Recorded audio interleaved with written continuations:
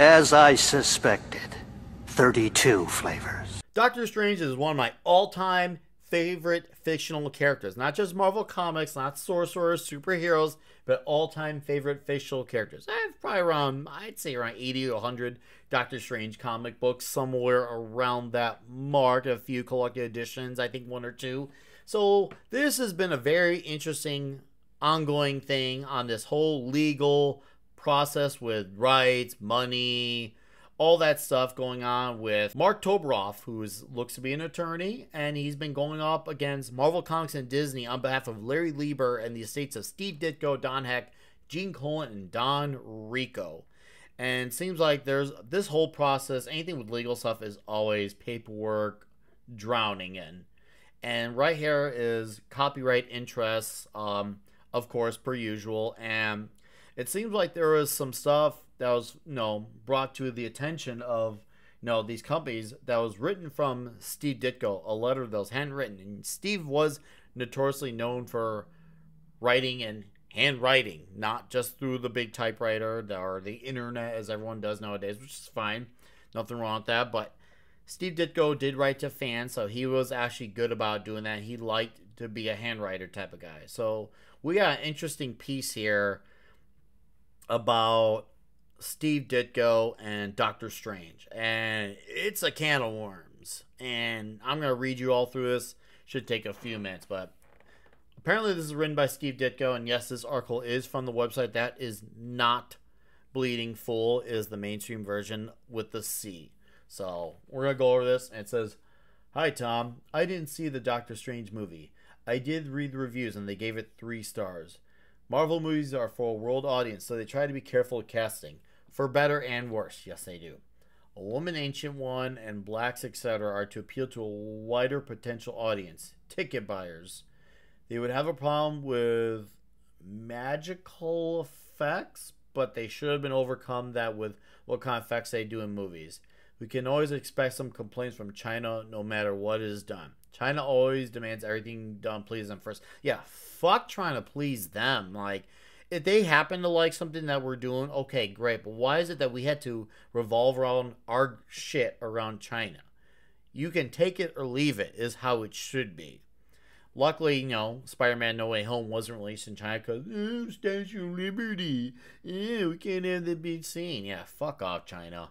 Especially China, the politicians, government, lawmakers. Not the regular people of China, by the way. You regular people, you're a nice bunch. We like you. But anyways, let's continue with this article. Doctor Strange has always been a contradiction to Marvel heroes. He began as a 5-page filler during the earlier years when they did monster stories and 5-page fillers. What? I didn't know how he was handled after I quit Marvel. With some team-ups with Thor, Doctor Strange should continue to be movie material, even though it contradicts the Marvel Universe. So I wonder, I would like further context into that. Is it like in the same universe, but they don't really collide with the Spider-Mans and Captain Americas of the world? Or is it a separate continuity, reality? I would like some definitely additional information on that, because that's an interesting one. Like the fact that characters like him and Thor, which does make sense since, Thor lives on Asgard, and Doctor Strange with his whole sorcerer thing, working on a whole other level. I can see why they could make that a connection to like the monsters of the world and not the Spider-Mans, even though he does function on 177A Bleecker Street in New York City, which is why I can see Doctor Strange functioning well with the Marvel Universe, and he definitely has throughout the years through various limited series, ongoing series, appearances in our comics, team-up books, New Avengers. He's definitely been a lot more prominent, especially with his involvement with the MCU. That is very interesting. But man, that's a conflicting one, because I do like him interacting with the Marvel Universe, but I can understand the argument there for him not to be seen that way. There's a good argument to be had there. But with the changes with Marvel's heroes, a la a black Iron Man - female, there's nothing that remains as if it was for long. It seems to prove to be money making. Are you serious? Yes, Marvel DC movies. Iron Man to be a female. The movies of comic book characters have changed them in all ways possible. I do disagree on that one, Mr. Ditko. The Ironheart runs, whether it was under the Tony Stark led title Invincible Iron Man or Ironheart, neither were selling well with her name. And to be fair, it wasn't selling all that much better, if the same, right before Stark was, taken out of the picture temporarily. So I don't know where you got your information from, but those Ironheart comic books are easy to find in the dollar bins and at many comic shops that choose to continue to carry those books.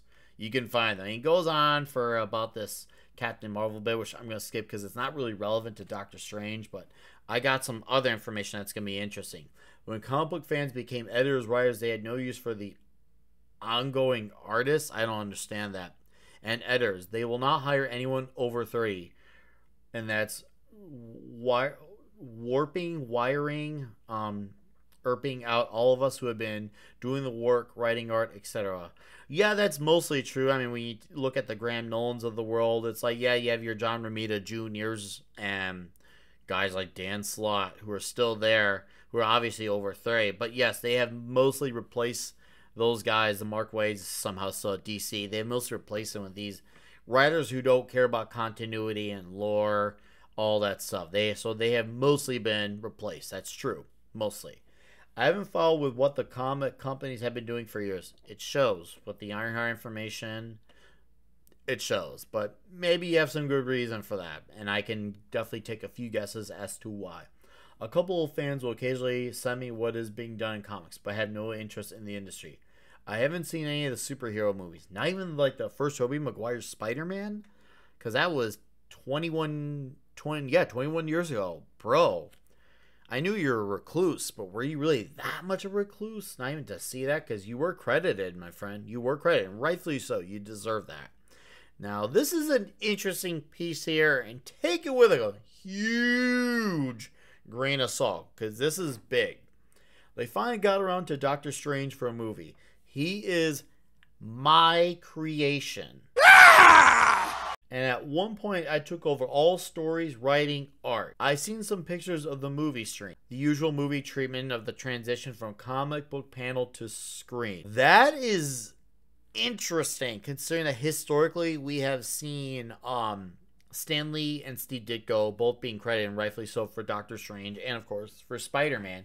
And he's never really been known to complain about Spider-Man, at least not that we know of yet, as far as co-creation. But here, strictly, specifically for Dr. Stephen Strange, we are mentioning that this is his creation, not co-creation, but his creation. Oh, wow, that's a bombshell and a half. I mean, could it be true? Maybe, because a lot of people on the surface look at Stan Lee as he has to be the everything be-all end-all about Marvel, and he is a good salesman, mascot. He is. He's good at the sales pitch, but if people look beyond the surface and look into context for his history, he's definitely has had his faults and his issues with his creators. He's had falling outs, in and outs with Jack Kirby, Steve Ditko, obviously. And even with the recent estate for Kirby, they have been kind of pushing back against some of the stuff with Lee.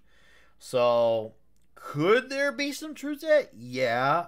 How do you prove this? I don't know, because if it's not something you can just take someone's word for, but that could be proven. That is a bombshell and a half, because if he were to be proven to be solely a Steve Ditko creation, would he be written out of the MCU? I don't know, man. That's a big one. I mean, I don't know, guys. What do you think? Why don't you tell me what you think in the comments of all this? Do you think that this was always a Steve Ditko creation, or do you somehow think that maybe Ditko isn't lying? I definitely think there is some possibility of this being true. So anyways, why don't you write in the comments what your thoughts are, and we'll see you on the next video, okay?